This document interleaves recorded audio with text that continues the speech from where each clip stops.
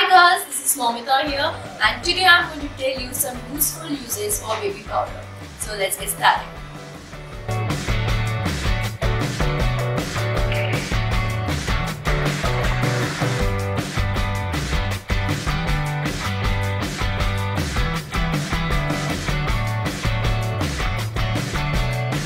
First use, you can use it as a dry shampoo.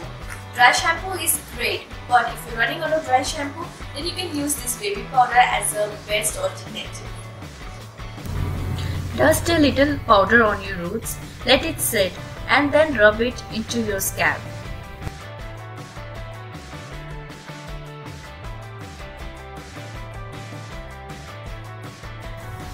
And just comb your hair and you're all set and you're ready to go.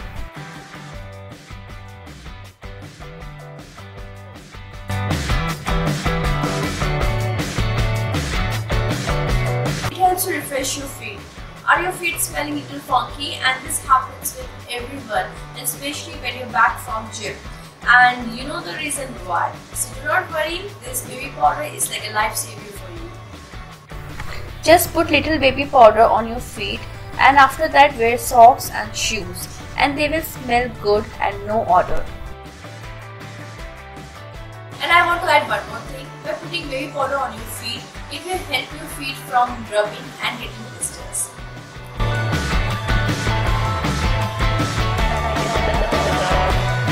It helps to keep sweat stains away.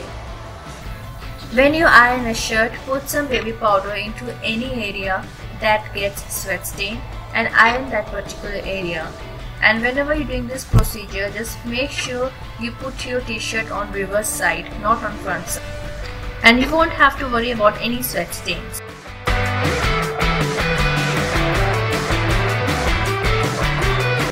You can use this as setting powder also. If you're running out of setting powder but need to seal your makeup, then do not worry, this baby powder is here for your rescue. Just dust a little bit of baby powder on your face with the help of powder brush, and that's it, you're done and your makeup is all sealed. So girls, these are the uses for baby powder and I'm sure these uses are going to be very helpful for you, and please do try this at home and let me know in the comment section below. So this is me Momita, I'll come again with my new videos soon, and do not forget to share, like and subscribe to my channel. Till then, bye bye and take care.